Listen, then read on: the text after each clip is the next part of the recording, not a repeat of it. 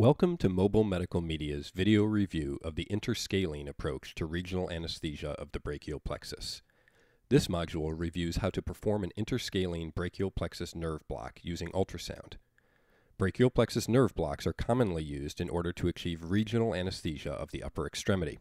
Their success often obviates the need for general anesthesia and decreases the need for intravenous analgesia.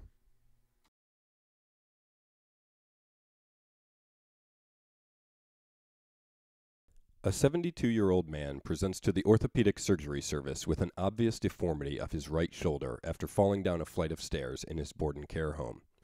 He has a history of congestive heart failure, severe aortic stenosis, and emphysema. Radiographs demonstrate an anterior shoulder dislocation without an associated fracture. He has signs of volume overload and is tachycardic with a pulse of 112. You decide this patient is ASA class 4 and that regional anesthesia would be preferable to deep sedation.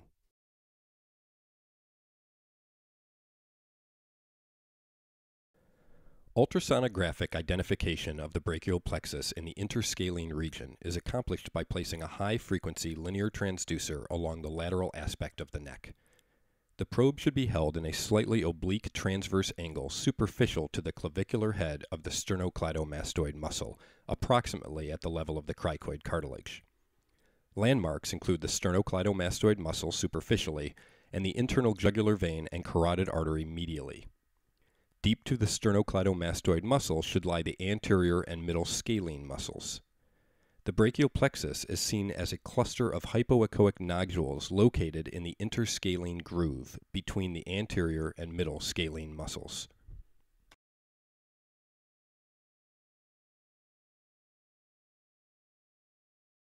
Position the patient supine with the head facing away from the side to be blocked.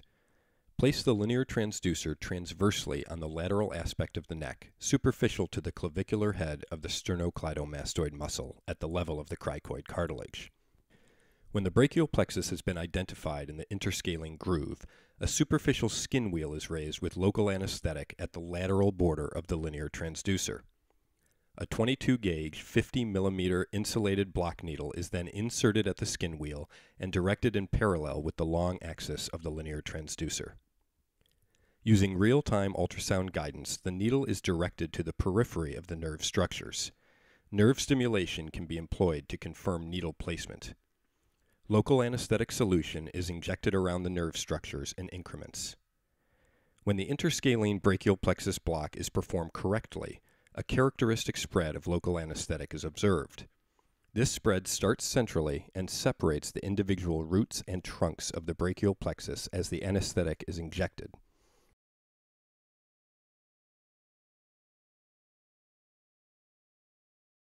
In this medically complex patient with an anterior shoulder dislocation, ultrasound-guided interscalene block is performed using a mixed solution of 20 milliliters of 2% lidocaine with epinephrine and 20 milliliters of 0.5% bupivacaine.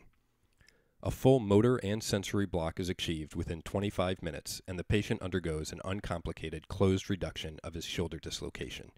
He is discharged within 2 hours after his presentation.